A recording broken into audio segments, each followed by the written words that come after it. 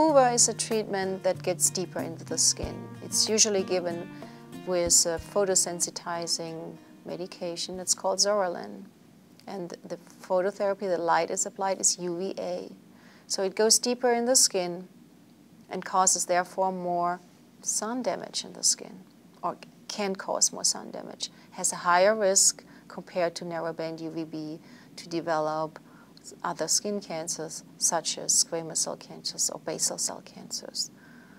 PUVA was the first light therapy that was established for skin lymphoma. The PUVA is given usually for lesions who are thicker, such as plaques, and won't respond so well to narrowband UVB. There have been large studies published who had shown that it's really effective for skin lymphomas. But given the risk of skin cancers and given that patients have to take a medication, it makes them sensitive to even the daily sunlight. So more and more centers just switch to other alternatives. And so UVA1 is a treatment that's also deeper in the skin. Patients don't need to take Zoralin. So UVA1 also reaches the skin into deeper levels, and it's also ideal for lesions that are thicker. It's traditionally given for psoriasis, but more and more centers treat patients with UVA1, usually given on a twice or 3 times weekly schedule.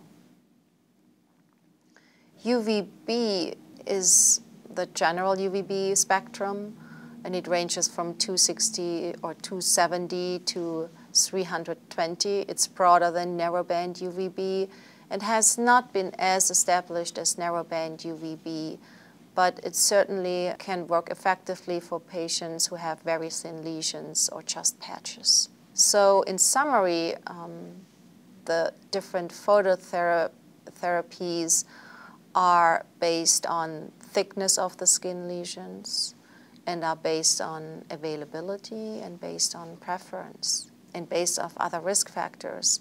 If patients had already skin cancer in the past, it's probably better to have a phototherapy that's not getting so deep into the skin, and a superficial light therapy may work better.